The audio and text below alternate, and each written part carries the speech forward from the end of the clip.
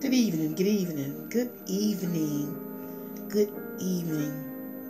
Well, I have a word from the Lord, and I decided I wanted to come on and give it to you for today since I missed yesterday. And so this evening, I just want to leave a word for somebody that might be in need of a word from the Lord. My scripture will be coming from Hebrews, the 13th chapter, beginning at the 5th verse. And it says, I will never leave you, nor will I forsake you. My name is Marilyn Boyd, Pastor Marilyn Boyd, and I try to come on at least at least every day to give you a word of encouragement. I'm calling this ministry Nuggets for Life. Nuggets for Life. It's just a small, simple word that may encourage you to be able to make it throughout the day, throughout the night, since it's late tonight. And if you're going to be listening to this any other time, I pray and hope this will encourage you and let you know to keep on keeping on, and that God is with you, and He'll never leave you, nor will He forsake you. So I will be coming from Hebrews 13 and 5. I will never leave you nor forsake you. And if I could use a topic, I would just say tear the walls down.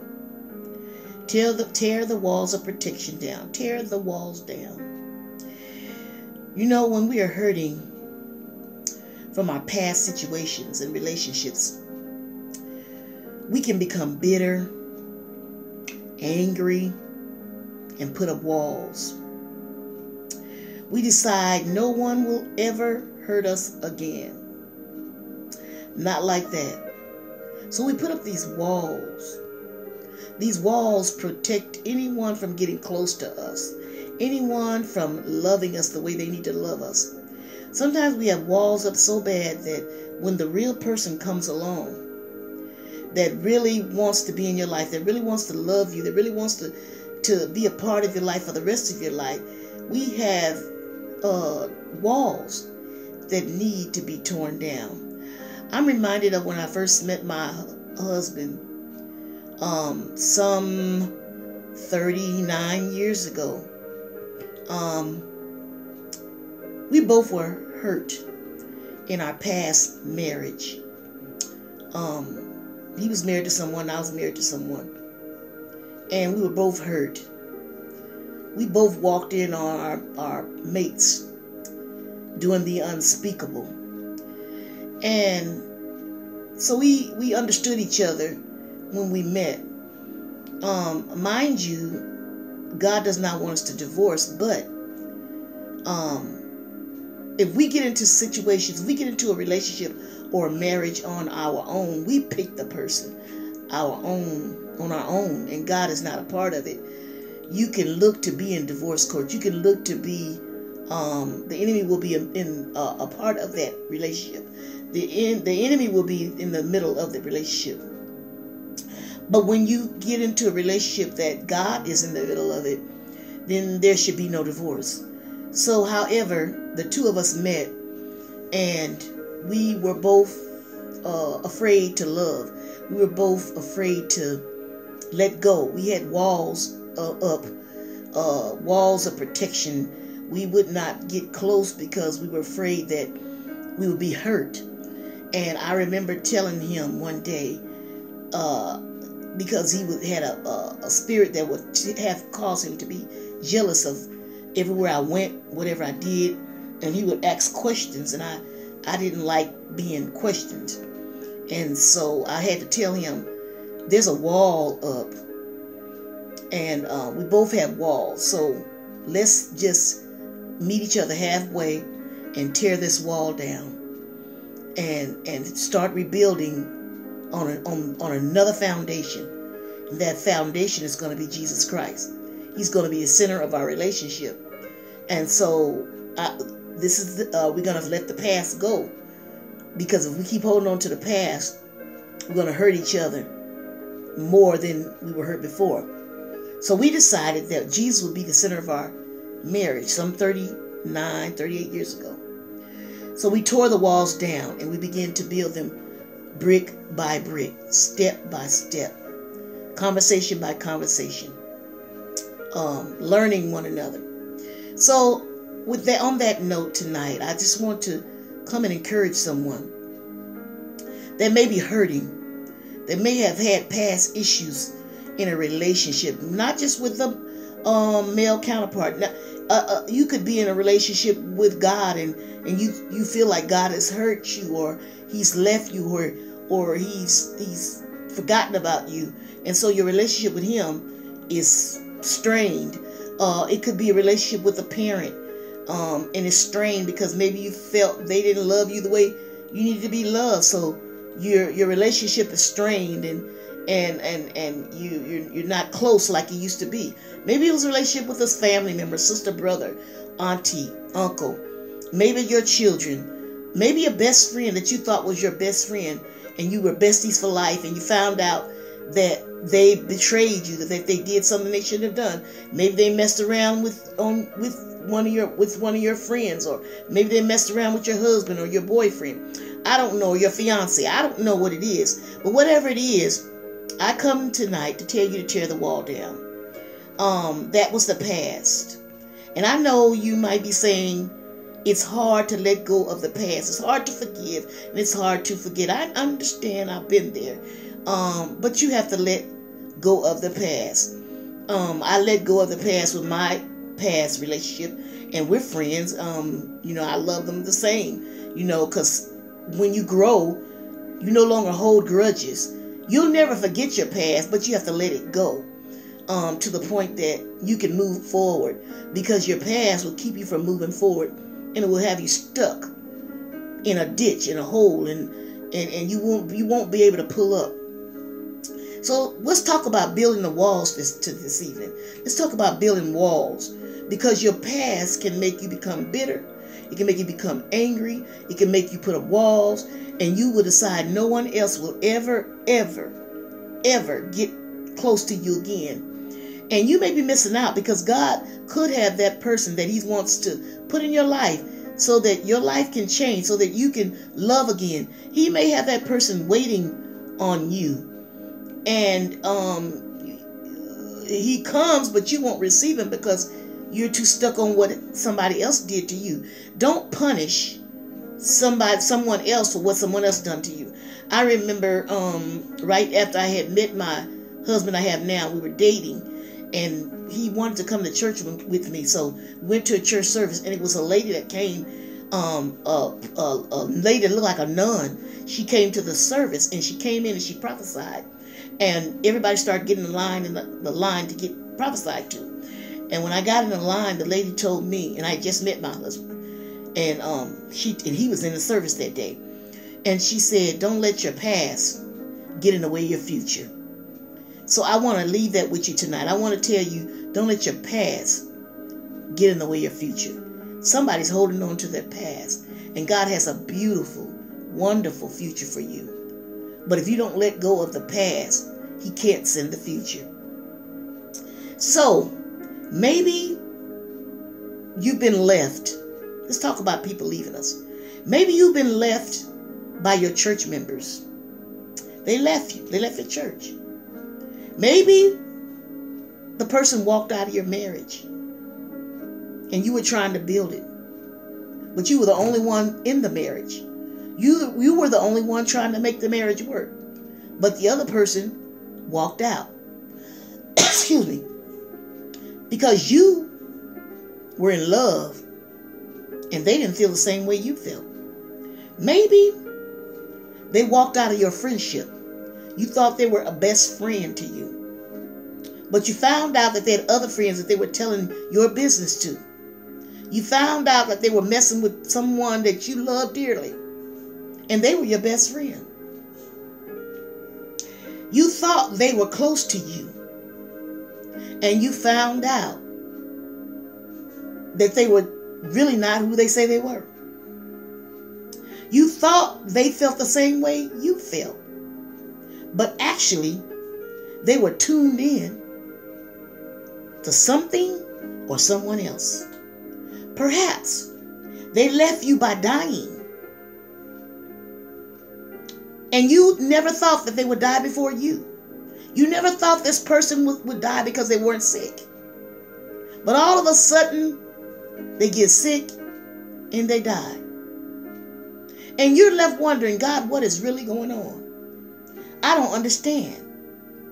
One day, maybe they just left. They left you with no explanation. They just left. They broke your heart. They just left.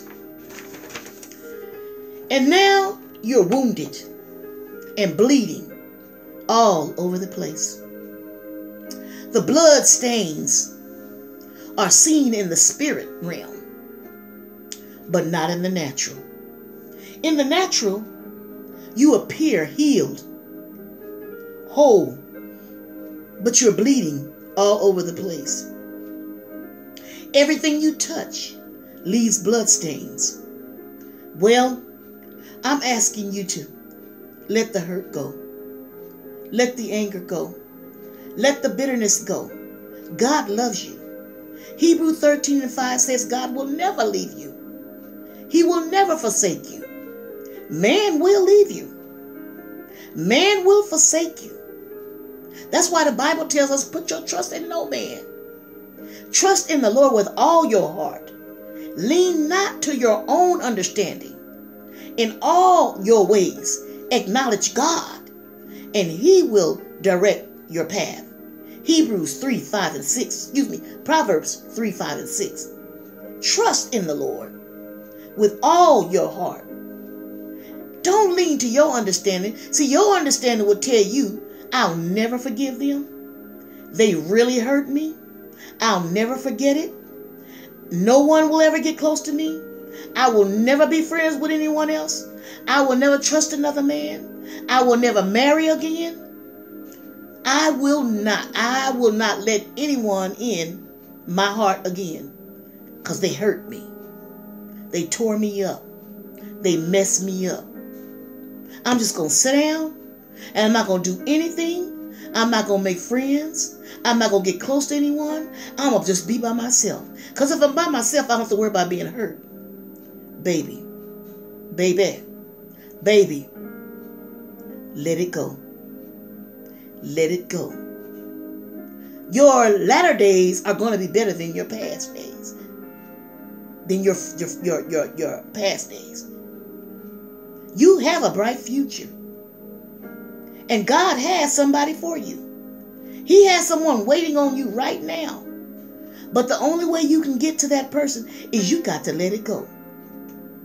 You got to stop the bleeding. You got to let God stitch you up and restore you. You got to let God stitch that wound up so you can stop bleeding all over the place. And if you don't know how to do it, all you have to do is say, God, love these people that hurt me. Love them through me. Help me to love again. Help me to trust again. Help me to hold my head up again. Help me to want to be around people again. Help me to live life again. Help me, oh God. And He said, whosoever call on the name of Jesus, He will save you. They shall be saved. He's not just talking about salvation, but He's talking about anything that you're going through that's got you bound, that's got you held down, that's got you bleeding all over the place. He is able to heal. He is able to deliver you. He is able to set you free. Sweetheart, let it go. Let it go. Bitterness can cause sickness in your body. It can cause pain in your body. It causes stress. Let it go, sweetie. It's not worth holding. God will never leave you. People will. It's a part of life. Because we're human. Even you have left some people. You don't even realize that you did it. Even you have hurt people. And you don't even realize that you hurt them. But you did. You didn't mean to. You're not that kind of person that you want to. But you have. And somebody have hurt you. But I come tonight to tell you, hold your head up. Hold your head up.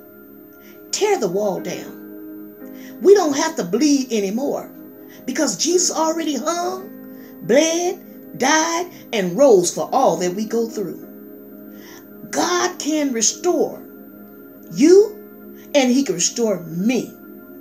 Sometimes God causes people to leave our lives. Sometimes God will cause people to leave our lives if they are not supposed to be in our lives. Sometimes God will allow them to move on in order for him to take you to the next level. Everyone can't go where you're going. And you can't drag people along that don't want to go. You're going to a next level. You're going to another level. He wants to send the people in your life. But he can't send them if you're bleeding all over the place. Because when he sends them and you're bleeding, it'll get on them. And they'll start bleeding. And all you have is a bloody situation all over the place. They're gone. They're gone. They're gone naturally. They're gone physically. So guess what? Let them go. You let them go mentally. You let them go spiritually. Because they're gone naturally and physically. But I'm asking you to let them go mentally. Let them go spiritually. God says, I'll never leave you. I'll never forsake you. And if they've gone, they left you, it was all in the plan. Romans 8:28 says, and we know that all things work together for the good of them that love the Lord and who are the called according to his purpose. Let it go. Tear the wall down. Let it go. The situation is really just ready for you to let it go. Once you let it go, watch God. I love you. God loves you. And I just thought I needed to come on this night, this time. It's 11 o'clock. But I felt the need to come on and let someone know that God will never leave you, nor will he forsake you, and that he loves you. He has your best interest at heart. He wants the bleeding to stop. He don't want you to put a Band-Aid on it. Don't put a Band-Aid on it. He wants to restore you totally. He wants to stitch you up so that it won't come open again. I love y'all. God bless you and God keep you. Let me say a little word of prayer for you. Father God, we come in the name of Jesus, thanking you for this day. Thanking you for all that you're doing in our lives. Now, God, whoever comes on this channel and begin to listen to the word, open up their hearts, their minds, and their understanding. Help them receive this word. And Father, begin the healing as they begin to listen. Father God, anoint this word that it will begin to heal, deliver, and set free. And then send the changes in their lives. God, I thank you. I honor you. I give you glory. In the name of Jesus, I pray. Amen. Be healed, be delivered, and be set free. Good night.